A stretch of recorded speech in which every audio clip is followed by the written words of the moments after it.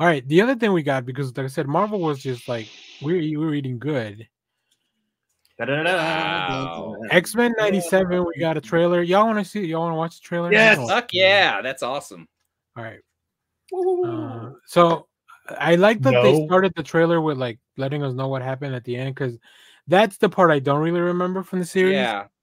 I do. Everything else was pretty with the Shire to live. Yeah. Are you gonna do a rewatch, Daniel? What's that? I'm thinking about it. Are you gonna do a rewatch? Who's gonna do a rewatch before? I kind of have to, maybe. I canceled Disney for now, so I'm not sure. Maybe maybe I should go look for it on like half price or something. Just get the series. Half price. Oh no! Hey, this weekend is President's Day sale at Movie Trading Company.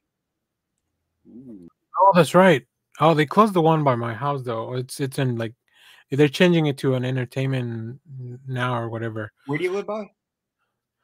In the Irving area. Oh, okay. They did open an Ollie's. They did open an Ollie's. So the one by Irving Mall shut down. It's like they're updating it to be their other brand, like Entertainment World or whatever. Vintage style. Yeah. But that I've been to a couple of ones in Oklahoma. Okay. All right. Well, Clay stepped away. Oh, he's coming back. I think he's coming back. So let me pull up.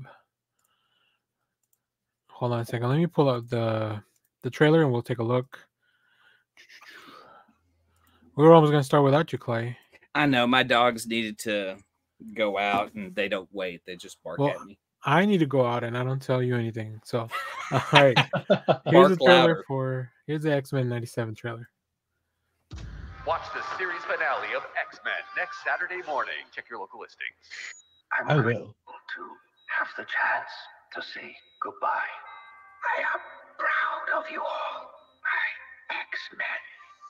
Fate lies in our hands now. Now.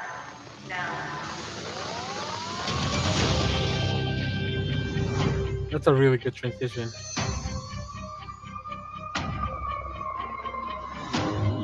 We have to stay vigilant. The professor entrusted us with his dream. No matter how dark Are these all the original voice actors or no? No, all except for Magneto. I think Wolverine's kind of a little off too. I know it's him. It's him. Same guy. We get this done by working together as a team. Jeez, Stub, keep buzzing in my ear.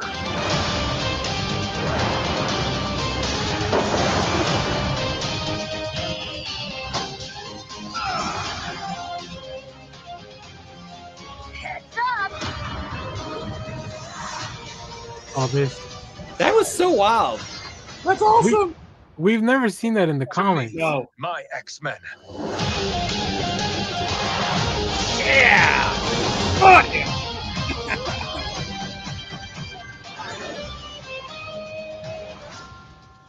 Magneto, the last will and testament of Charles Xavier. Everything he built now belongs to me.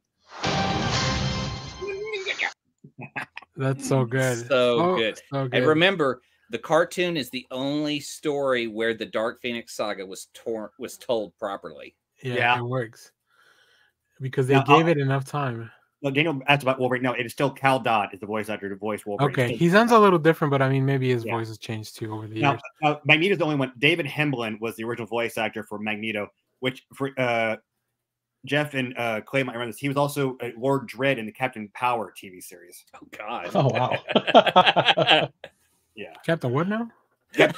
Can we go back to Gambit charging Wolverine's claws? That's awesome. It looks cool, but doesn't that just mean his claws are going to explode at some point? No, because it's adamantium. I think the energy around it will explode, but the claws will be fine. And if anything, his hands might blow off, but he'll regenerate. I was like, I don't understand. It looks cool, but I don't understand the point because it's not like he can. It kind of looks like when Wolverine had the heat claws for a little while. So that's what I feel like they're doing, but I don't. I'm just like, but from a comic standpoint, I'm just like, what does it do though? I thought they were trying to do a fastball special variant, like a new move with just these two. And I thought, what the hell would this be called? I love the fact that Morph is using his face for the Exiles, not like the normal human face he had in that last episode. Yeah. The Raging Cajun, it's called, right? It has to be called the, The Raging Raging Cajun. Cajun. Yeah, I think that's whenever perfect. I think whenever they get to the point, Wolverine will just like smack his claws together, and all that kinetic energy will blow that out. could be it. That could be it. I mean, who does he need to hit that hard? I mean, shit, he's already got unbreakable claws. What the hell? Is he hitting Juggernaut?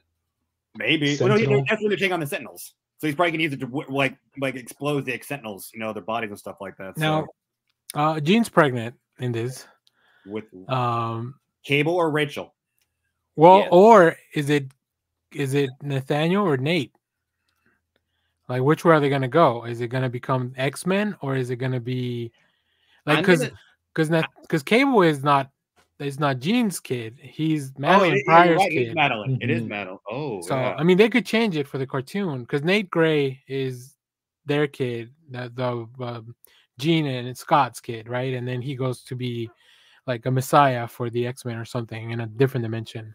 Rachel's always been from another dimension, so I feel like what's going to happen is Rachel's going to show up while Jean's pregnant, and then she's going to give birth to a boy, and Rachel's going to be like, "Where am I?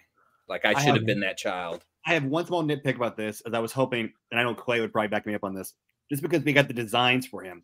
I was really hoping we might see Nightcrawler as a member of the team too. Yes, I hope so, or at least a guest appearance. They don't even hint at him. More than a guest appearance, I want a recurring role with Nightcrawler. Yeah. I mean, I know he didn't get much in there, and then also he didn't get much in Wolverine and the X-Men in that cartoon run. But at least he had an arc in there. No, he had a long run in Wolverine and X-Men. But he didn't get the Wanda Kurt romance in there. I'm glad Jubilee got a haircut. I love what she's one of my favorite characters. Like, I love Jubilee.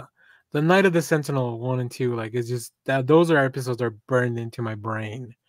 You know, the battle at the mall and all that. So, and now that they don't have to adhere to like the Fox standard of cartoons and could do them, how adult could these be? Are we going to have like Wolverine actually stabbing people? You know, not even. I think they'll still probably keep in the same spirit of the original cartoon. Yeah, I think so. And I wonder how many like actual like non X-Men guest stars we're going to get, because I mean we already know there are other superheroes in that universe. Oh fuck yeah! But I do wonder. Here's what I do wonder, because that first thing, you know, the first animated series covered a lot of different like Days of Future Past and the Dark Phoenix. Oh yeah. I wonder what stories they're going to get. That have happened since then. Are we going to see Age of Apocalypse? Did they do Age of Apocalypse back then? You were going to. They hinted at if we got season 2 of Wolverine and X-Men, we would have got Age of Apocalypse. But no, they never did in the original series.